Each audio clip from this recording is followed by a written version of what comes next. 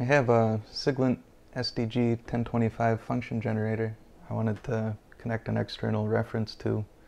I've also got this Racal Dana 1992 counter that everybody likes. It's got the hopped up crystal oscillator in there with a little oven and all that. So I wanted to hook the two together. Ran into a little bit of trouble, but nothing that was insurmountable.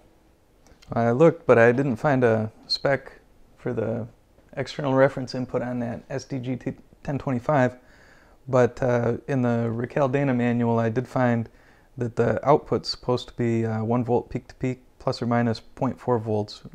Pretty big tolerance, but it measured right around 1 volt peak to peak, which is like 4 dBm.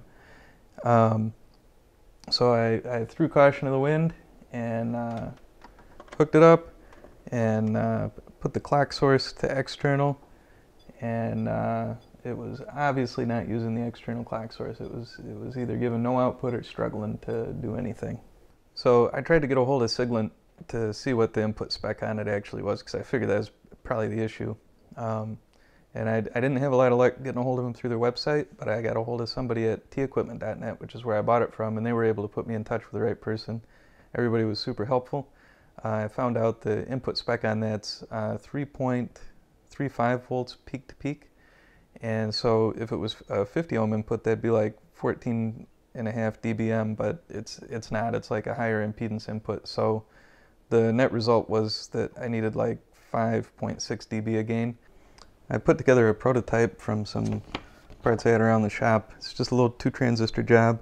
It's got the first one here is in like a common emitter setup for voltage gain, and the second one's a buffer amplifier. It's like a emitter follower to drive the, well, it's not a 50 ohm load, but whatever we got going on there. So this worked fine and everything was happy, but the packaging was a little crude for everyday use. So I went maybe a little crazy and did a board layout and kind of a fancy mechanical design, and ordered some boards from dirtypcbs.com. Those showed up and came packed real nice. Look at this. I mean, they're just circuit boards, right? But even like hermetically sealed in here. And I thought they came out nice, especially for being cheap. And they threw in a couple of little extras. They gave you some tweezers and some cool stickers there. So I went ahead and put it all together. I got all the nice BNC connectors. I even got like a little cover on the fuse there, light and a power switch, all that good stuff. And oh, I don't know if you can see them here, but there's even little gold-plated fingers there to make contact with the case. And in there I got Kapton film over most of it. But down here at the end there's a place for those fingers to land to ground the case there. And slips right in. There we go. And it's a happy little box. So now my life's improved. I got one more shiny little box on the bench, and no troubles. Well, almost no trouble. There's like a software bug or something. If you've got the clock source set to external and you turn it off, you turn it back on, then when it comes back up,